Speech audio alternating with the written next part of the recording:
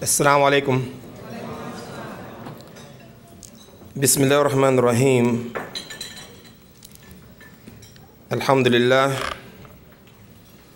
Alhamdulillahi Rabbil Alameen. Nahmadu wa nasta'inu wa nastaghfiru wa nu'minu bihi wa natawakkalu alayhi. Wa na'udhu billahi min shururi anfusina wa min sayyiati a'malina. Man yahdihillahu fala mudilla lahu wa man yudlil fala hadiya lahu. Nashhadu an la ilaha illa Allah wahdahu la sharika lahu. Wa ashhadu anna Muhammadan abduhu wa rasuluhu. Amma ba'd. Imam Nuruddin and brothers and sisters, I'm very thankful to Allah the Almighty to have the great privilege to address you tonight for a few moments. And it is my great honor, I feel humbled by the invitation of the Imam for me to come to work with you tonight.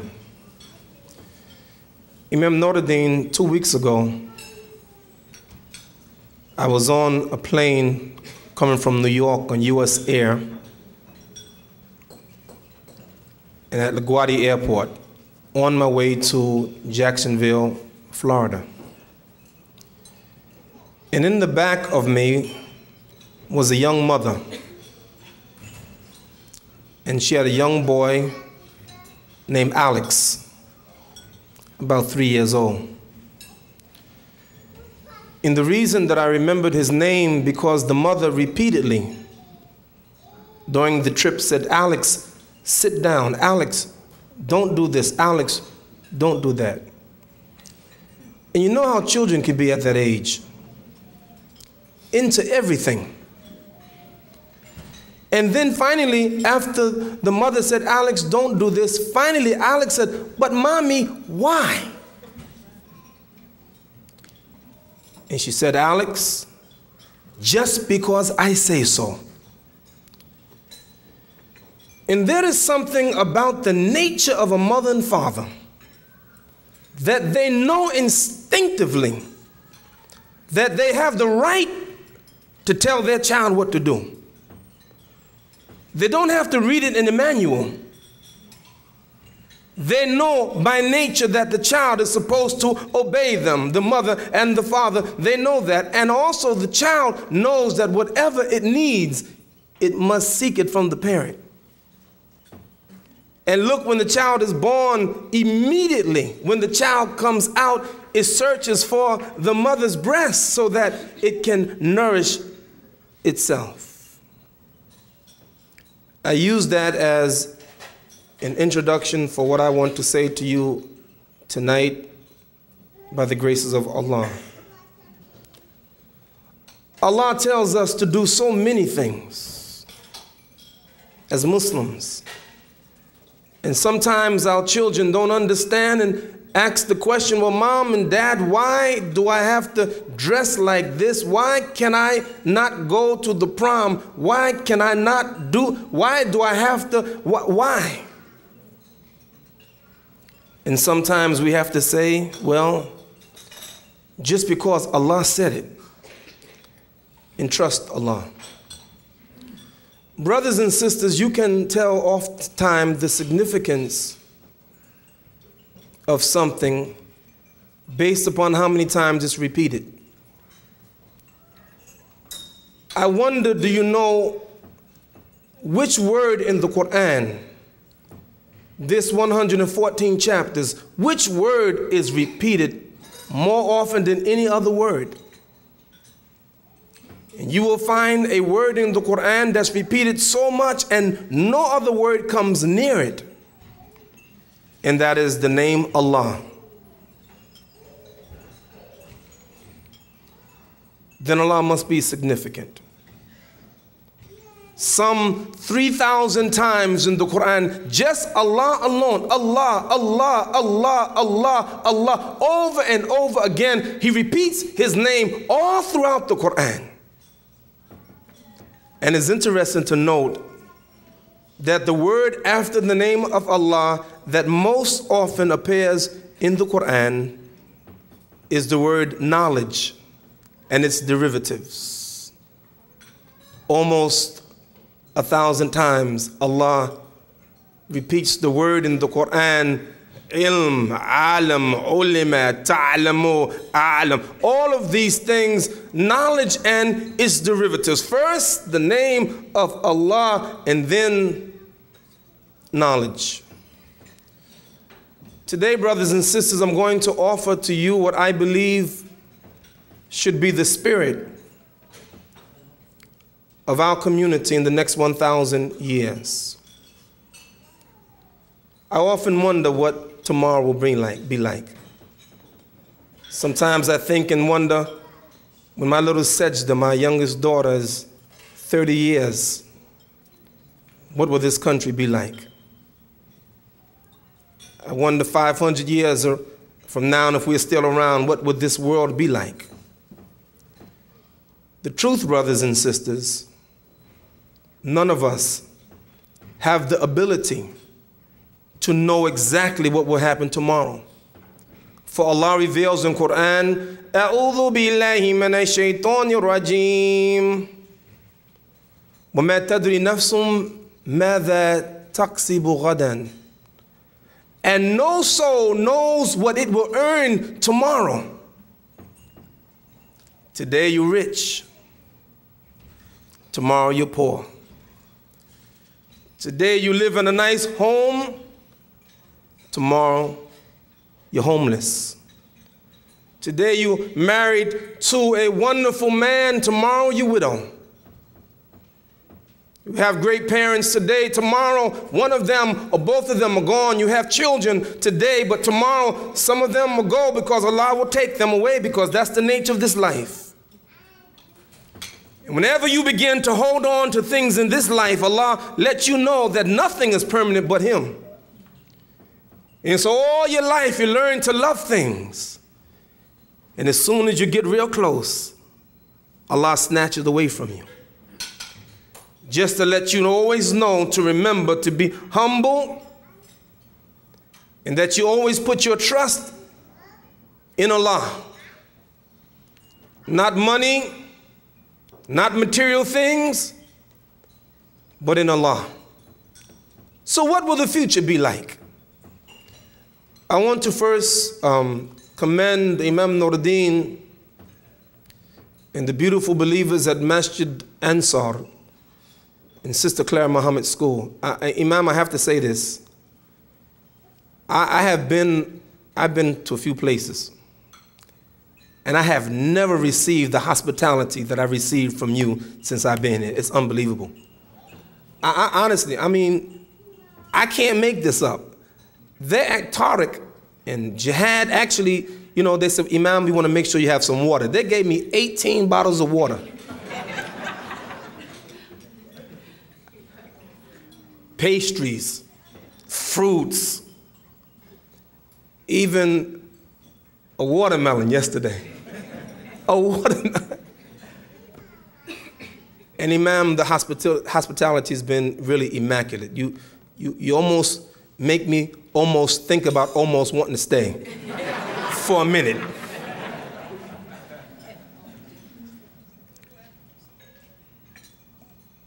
I want to commend the entire school system of Sister Claire Muhammad School, because one of the longest running full-time schools in America is Sister Claire Muhammad School. That's a fact. Now tonight I'd like to share with you what I think should be the spirit of the community. You know something's its significance by how many times it's repeated. Indeed, the first chapter of the Qur'an is called As-Sabi'ul Muthani. That means the 7 oft-repeated verses. This chapter, Al-Fatiha, the opening book of the Qur'an, is so significant that a Muslim must recite this chapter every prayer and every rak'ah. And if you don't recite Al-Fatiha, then there is no prayer, la salat, no prayer unless you recite Suratul Fatiha. Is that right? then that must mean that this chapter is significant because it's repeated so often, the oft-repeated prayer. And there's something else that's important in the Qur'an that's repeated a few places, and that's going to be the basis of my discussion tonight, inshallah. And I don't want you to worry because I have developed over the years the habit of making my talk short. Imam, you should be happy. The day of long speeches from this guy is finished, inshallah. But I want to bring something to your attention, brothers and sisters. I think I've been studying it, Imam, for many, many years. And I think just now I'm beginning to understand some of it. A long time ago, when Allah created the first man, Adam, alayhi salatu wasalam, and his wife, immediately from the very beginning, Allah gave this man, Adam, and his wife great honor. And Allah told all of the angels to bow down to Adam. And they did. Every one of them. But there was somebody who wasn't an angel, a jinn, called Iblis, that Allah also ordered him to bow down to Adam. Abba was stakbar, but he refused to bow down to Adam, and he was arrogant. And I want you to think along with me. Allah gives everyone an opportunity to express themselves. And that's a good lesson for parents. Allah allows everyone to express themselves. So Allah asks Iblis, وَمَا مَنَعَكَ أَلَا تَسْجُدَ إِذْ أَمَرْتُكَ? What prevented you from prostrating when, and this is the key, when I ordered you to? Qala, he said, Ana khayrun minhu. I am better than him. Khalaqtani min narin wa khalaqtahu min teen. You created me of fire, and him you created of mud. I'm better than him. And this, brothers and sisters, began the creation and the making of Shaitan, the devil. Notice, you never read in the Qur'an Shaitan from the beginning. You read Iblis. Because he became Shaitan based upon his challenge to Allah. And so all of his life now, this Shaitan is obsessed with the idea that I am better than this man. I refuse to bow down to him, and I'm going to prove to you that this man is unworthy. I'm going to prove it to you that this man, Adam, this human being, he doesn't have the right to be better than me. And so everything that man does, Shaitan is there trying to take him from the right path, trying to prove to him, trying to prove to Allah that we as human beings are unworthy of the great honor that Allah has given to us. This is repeated a few times in the Quran. So then that must mean that it's significant. And let me try in the next few moments, inshallah, to show you its significance and what that has to do with us tonight in raising funds for Sister Clara Muhammad's school.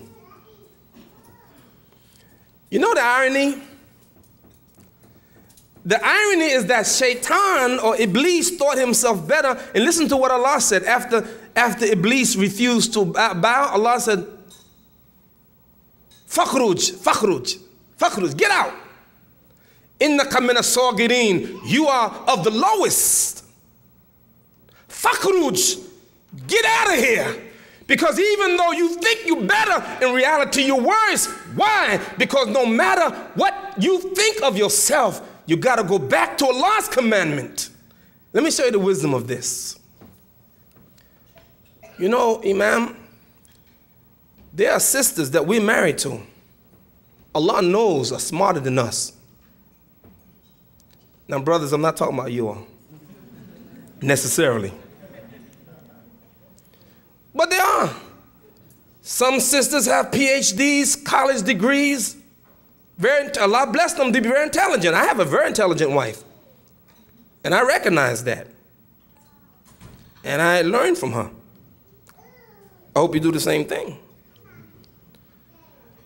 But yet, even though they may even have more knowledge than sometimes their husbands in certain ways, but Allah tell the man that men are the heads of the household. Right? So sister, she says, you know what? You're my husband and I give you some advice, but still I respect you because you are the head of the household. Why? Because Allah gave you that.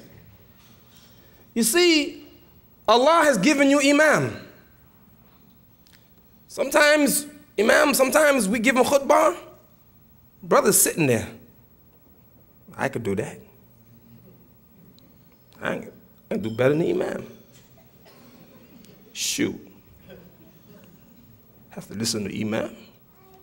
I graduated from Sunset School. He didn't. I'm better than him. Shaitan. Shaitan is talking to you. Because no matter what you think, Allah told you to obey the imam. So you do it. And if you do it, Allah will bless you. And if you submit to Allah, Allah will elevate you. Yeah. Yeah.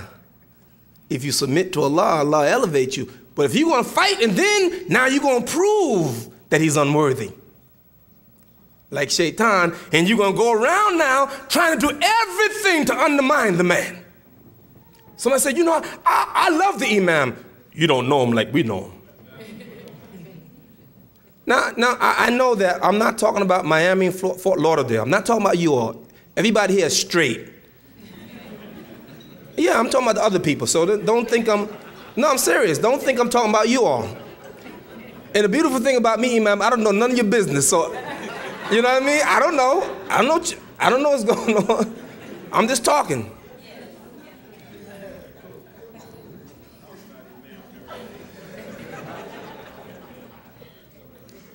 Now, brothers and sisters,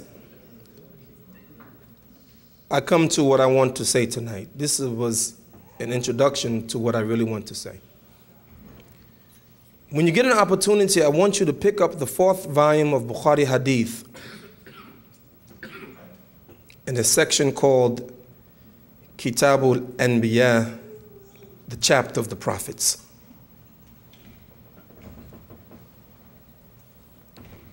I had the opportunity, Imam, to read every hadith in that volume about the prophets. Every word.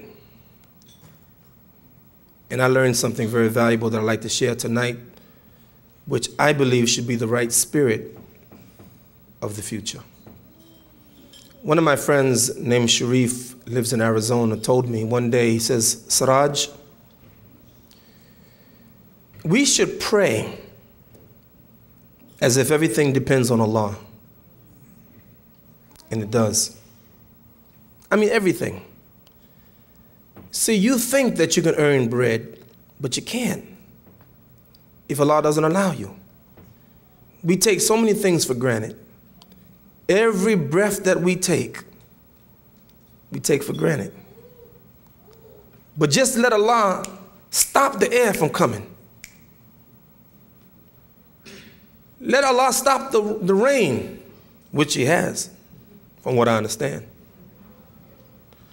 Let Him stop the crops from growing. All these things that you take for granted, just let Allah stop it. So everything you do, you have to ask Allah. Even when a man sleeps with his wife, he has to ask Allah. She has to ask Allah. Because take nothing for granted. Everything you do, you have to ask Allah.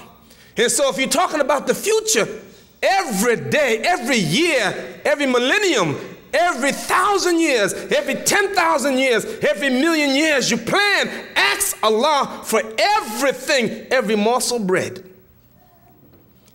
He says, pray to Allah as if everything depends on Allah, and it does. But then he said, Siraj, work as if everything depends on you.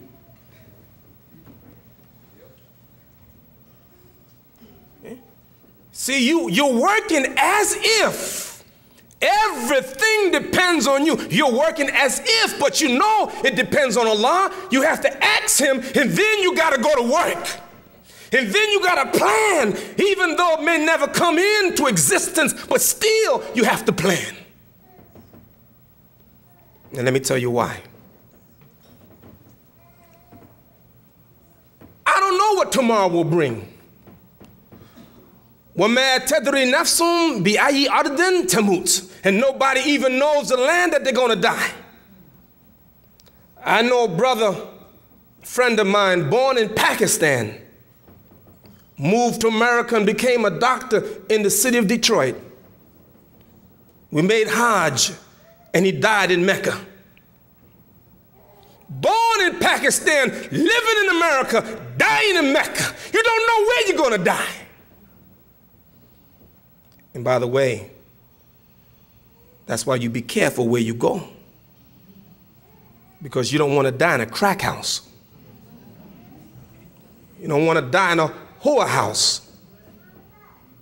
Nobody knows. See, Allah does that to you.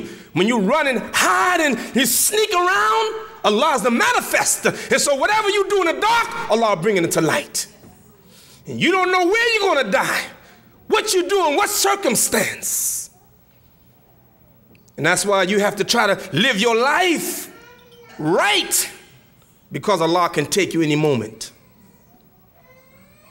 Nobody knows the future, but yet we have to plan. I read all of the verses in the hadith about the prophets. Imam, I was in California, UCLA, and I gave a test to the students. And I gave the same test to the students at the University of Toronto. When I came back to New York, I gave the students there the same test. And in another city. And I would like to give some of that test tonight, inshallah. If you know the answer, I want you to raise your hand. Or if you think you know the answer. Prophet Muhammad, peace and blessing be upon him, taught us that every human being that's born, every one of them, everyone is touched by shaitan at his birth, except two people. If you think you know the answer, the two exceptions, raise your hand. If you think you know the answer, just raise them up. Prophet Muhammad, peace and blessing be upon him, said that every human being that's touched, that's born is touched by shaitan, except two people. Jesus and his mother, Miriam. You should ask the question, why? It's a very literal audience. If you go in the Qur'an, you will understand the significance of grandmothers. And the answer lies within the Qur'an in the dua of the grandmother of Jesus. I'll let you study that yourself. You see it's right there, plain black and white. Oh, grandmothers, very powerful. I look at us tonight, how well dressed we are, in our beautiful dresses and our beautiful suits. Very nice.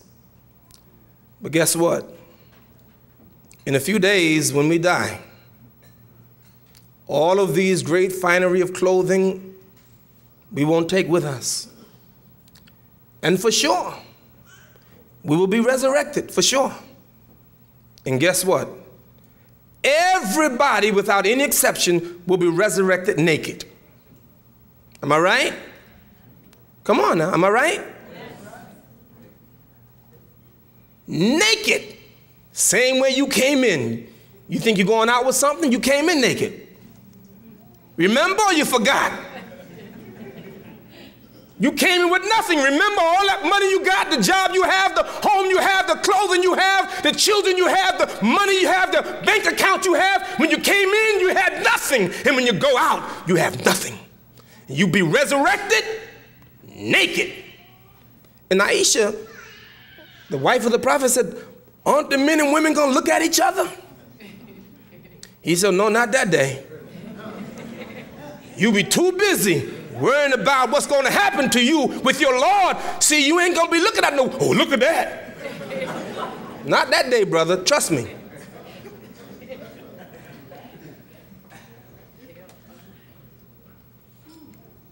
But guess what? Even though we will be resurrected naked, we will be clothed. Question number 2. Who will be the first human being clothed on the day of resurrection? If you think you know the answer, raise your hand. Yes, ma'am. Prophet Ibrahim, yes, alayhi salat wasalam, will be the first human being that is clothed on the day of judgment. Allahu Akbar. Don't ask me why. You gotta wait till I ask you.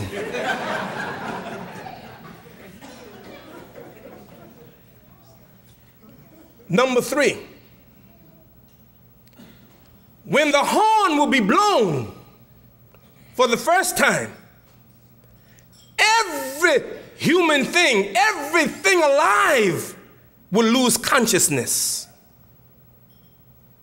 And when the horn is blown a second time, who will be the first one to arise from consciousness or into consciousness? If you think you know the answer, raise your hand. Yes. No. Good guess. If you think you know the answer, same sister. Nam? Prophet Muhammad? Allahu Akbar. Wrong. That's a good guess. Yes. Prophet Musa alayhi salat wasalam. Prophet Moses will be the first one to raise from consciousness. I can tell you why. That I can tell you, but I won't.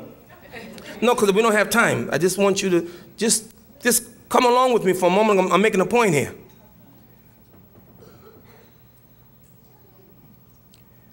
The Qur'an mentions the prophets. In one person in the Qur'an, Allah spoke to directly. That was Prophet Musa. Finally, my last question.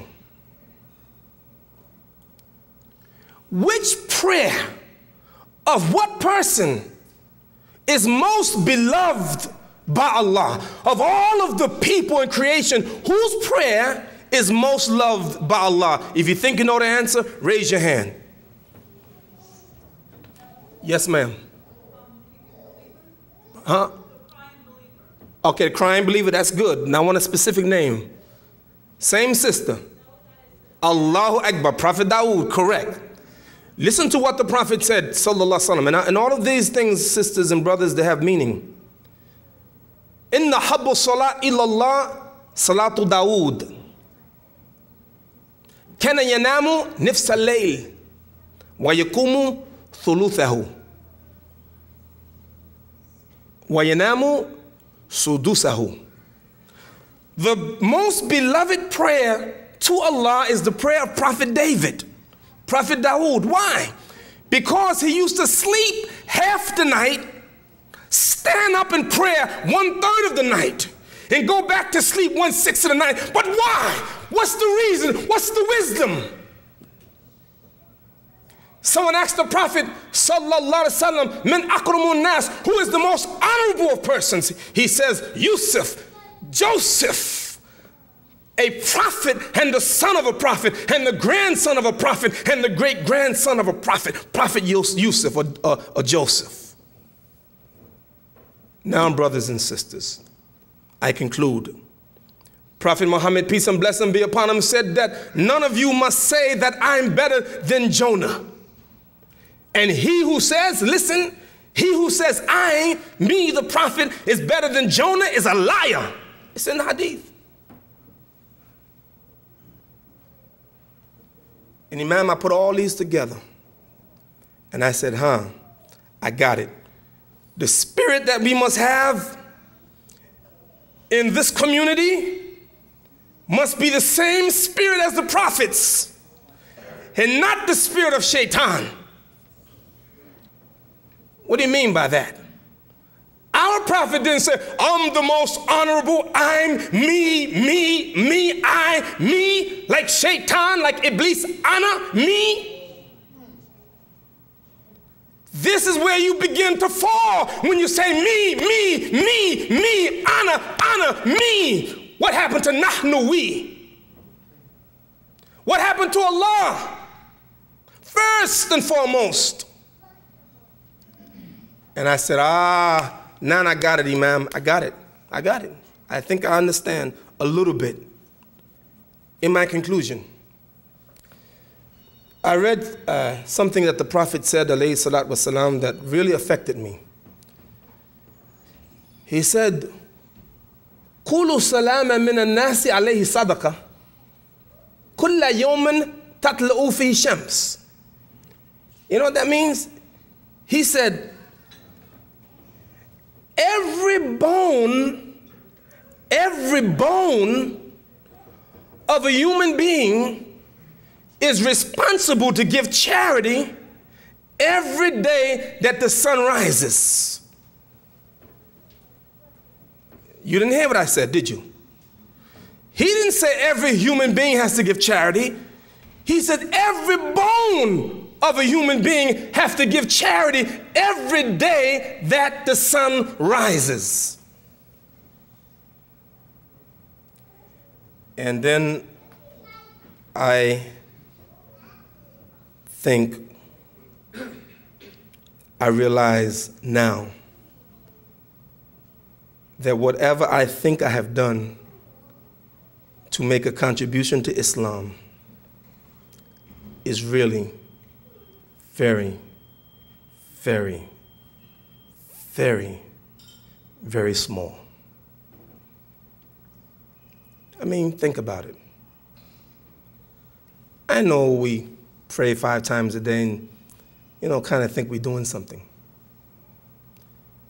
But it's not much compared to what Allah has given to us. We don't really give back what we should. The thing that I've learned, Imam, in my studies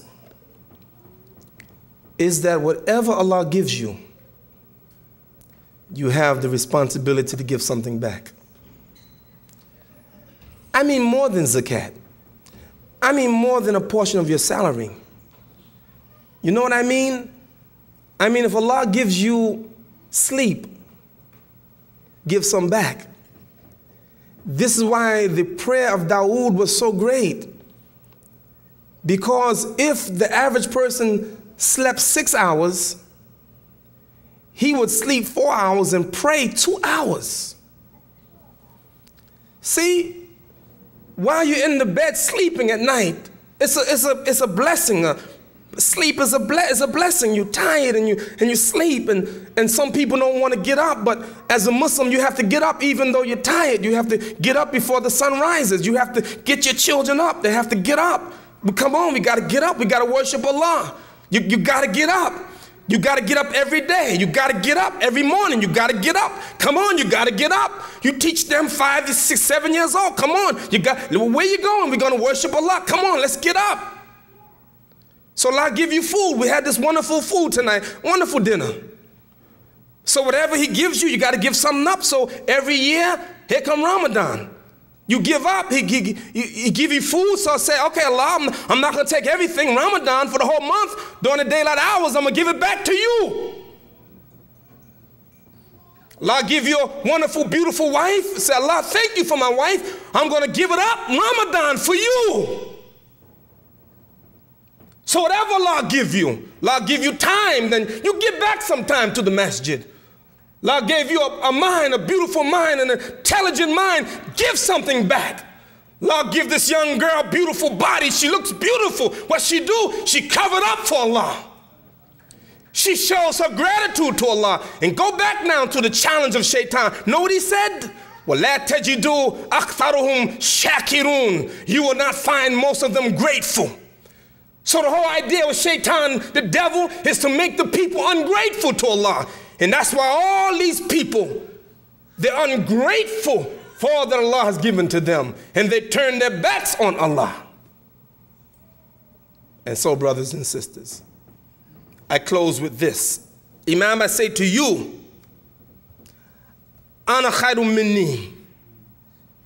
You are better than me. I'm not trying to be better than anyone else. I'm trying to find my place. And now I go and look at my brothers and sisters, and I find something in them better than me. Because all of them have something in them better than me. And that's why I saw the prophet was. He mentioned all these prophets, and I could tell you more, how Allah blessed them. Imamuka khairu min imami. Your imam is better than my imam. Awladikum khairu min awladi. Your children are better than my children. Zawjatika khairu min zawjati. Your wife is better than my wife. Your school is better than my school. Your masjid is better than my masjid. Your believers are better than my believers. And then when we look at each other and see the good in each other, that Allah has blessed them with more than us, then we appreciate Allah's creation. I say this to you. Let's prove tonight. Let's give something back. Give it back to our school, Sister Clara Muhammad's school here in this area. I want 50 people that's going to stand with me tonight to say, I want to make an intention to help Sister Clara Muhammad's school. What do I mean?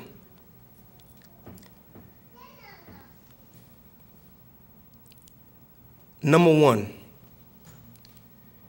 if you're going to talk about the future of a school or a business venture or anything you're going to do, you must begin with number one, niyyah, intention.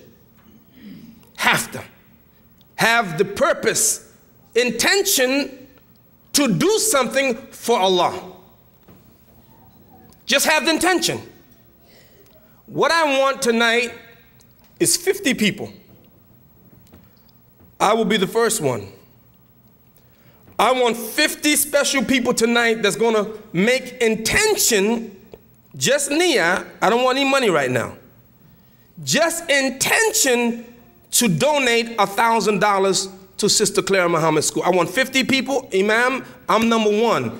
And before I leave, I want 50, no less than 50 people that's going to stand with me for Sister Clara Muhammad's school in this area and make niyyah to give $1,000. Let me tell you why. قال رسول الله صلى الله عليه وسلم إن الله كتب الحسنات والسيئات. Allah writes down the good and the bad. What does Allah write down? وَمَنْ يَعْمَلْ مِثْقَالَ ذَرَّةٍ خَيْرٍ يَرَى وَمَنْ يَعْمَلْ مِثْقَالَ ذَرَّةٍ شَرٍ يَرَى. Whoever does an atom's weight of good shall see it. Every atom's weight of good that you do, Allah write it down. And every atom's weight of evil that you do, Allah write it down. When you're home alone by yourself and nobody's looking, your wife's not around, husband not around, the imam is not around, the teacher's not around, the principal is not around, whatever you do in darkness is being written down. ثُمَّ بَيَّنَ ذَلِكَ, then he explained what it means. فَمَنْ حَمَّ بِحَسَنَةٍ فَلَمْ يَعْمَلْهَا كَتَبَهُ اللَّهُ عِنْدَهُ حَسَنَةٍ كَامِلَةٍ. Whoever intends to do a good deed but doesn't do it, Allah writes down with himself a full good deed. Think what I just said. Whoever intends to do a good deed, but something happens, he can't do it. I want to give $1,000 to the school. I intended. Somewhere along the line that while I was trying to do it, I couldn't do it. I lost my job. Because of your intention, Allah already wrote it down as a complete deed. Can I get 50 people today to make a commitment?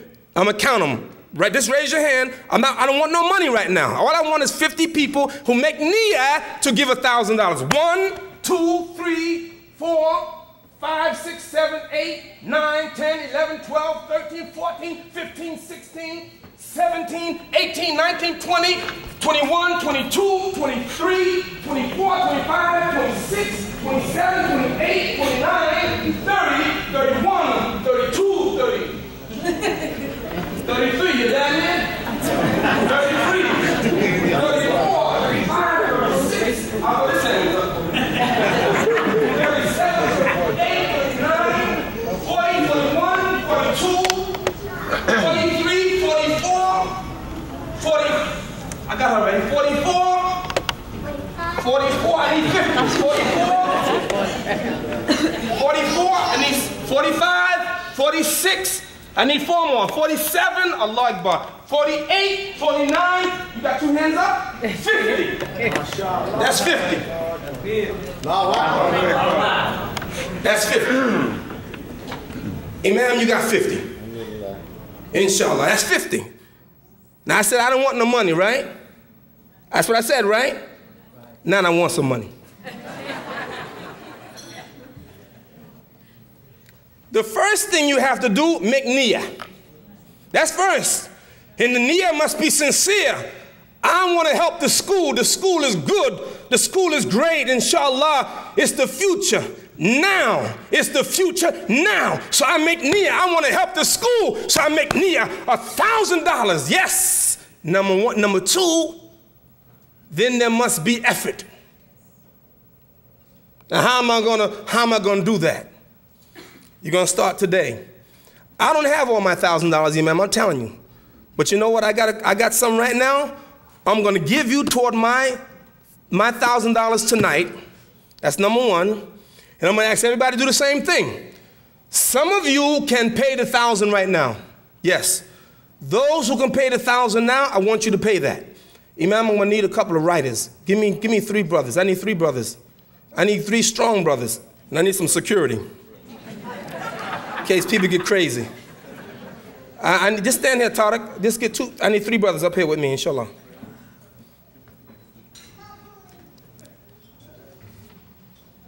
Now, Jihad, don't you be walking out the door now.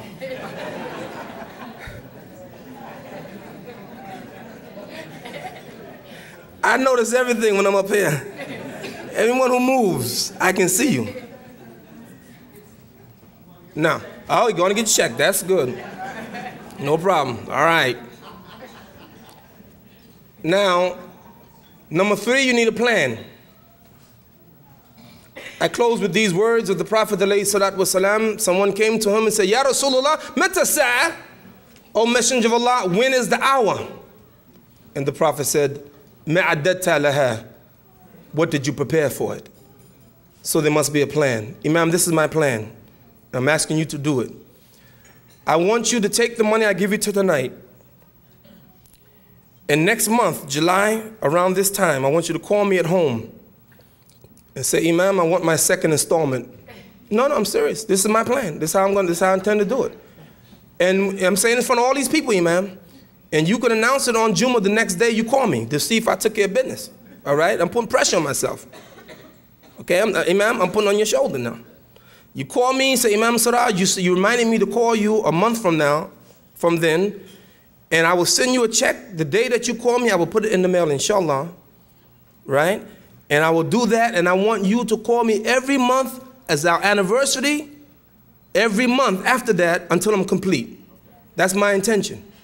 And if Allah blesses me to be able to do it the next month, I'll give all of it. If not, I keep on giving until I'm finished. That's what I want to do for the school. Because this school will help children. If my children never go there, it doesn't matter. The fact is that some Muslim child will go there and they will learn. Did you watch the film of these young brothers and sisters, these brilliant children? I was impressed. I was ready. I was ready to get the money right there. I said, let's get the money. You don't need no speech. You had it. So then you have to have a plan. Now, brothers and sisters, what we're going to do, we got 1, 2, 3, 4 handsome men. Are you all married?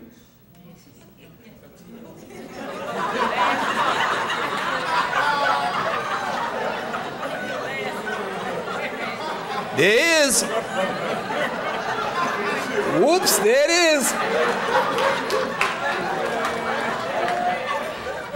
Yeah. Why not? Why not?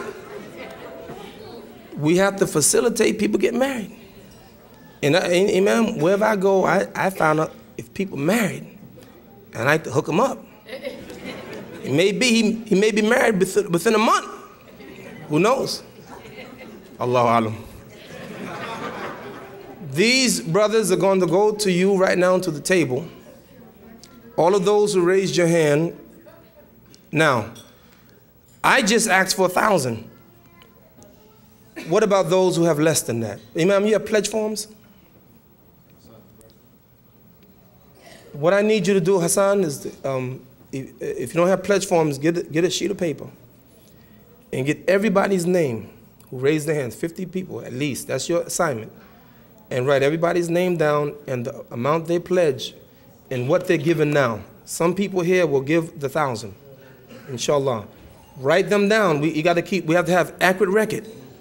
And then okay, good. And then what we'll do is we'll go back and check after every month. Now, those who have less than 1,000, your money is not less significant.